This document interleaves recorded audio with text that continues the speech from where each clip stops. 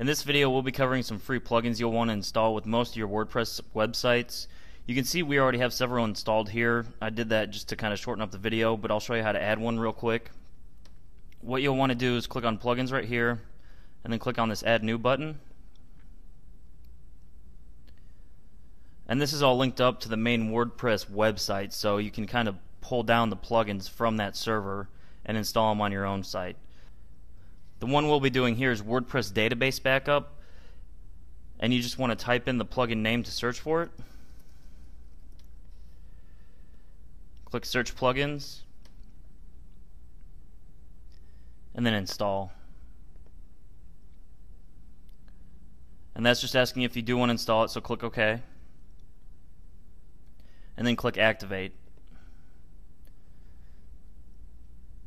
And now what you'll want to do is just go through that same process for each one of these plugins. A little bit later in this video I'll break down how to set each one up and what each one does, but for now just go ahead and install them just like we did for the WordPress database backup. Akismet comes installed, so make sure that's active.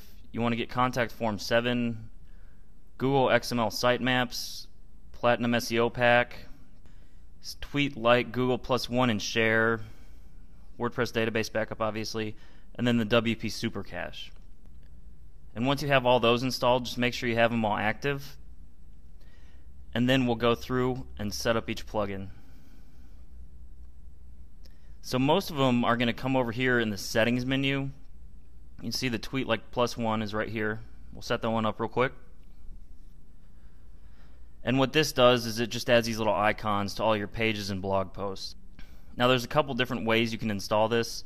You can have it have the large icons, or you can have it do the smaller ones. If you like the smaller ones, click right here and then click Save Changes. So you can see we have the smaller icons here. I like these a lot better. I just think it cleans up the website a bit. I usually leave it with all four of these options. If you want to add LinkedIn or custom buttons, you also have the ability to do that as well. Now the WP Super Cache is really important. What this does is it just helps your website load a lot faster. So you want to make sure you have the caching on under this option. Click Update Status. That's all we need to do there. Now your XML Sitemap, what that is it helps Google index all of the pages. So you just want to come back here, make sure it's active, and then you can build the sitemap for the first time just by clicking there. That one's all done. Now what this Platinum SEO plugin does is it takes care of a lot of the on-page SEO factors for you. I typically just leave it set up as it is, but you can see some of the options back here, and as you get more into the SEO game you can kind of learn to tweak that a little bit, but for now it's just fine how it is.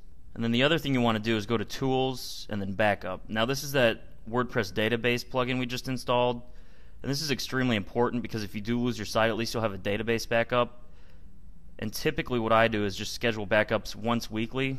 So come down to the scheduled backup section, just click once weekly, type in your email, and click schedule backup.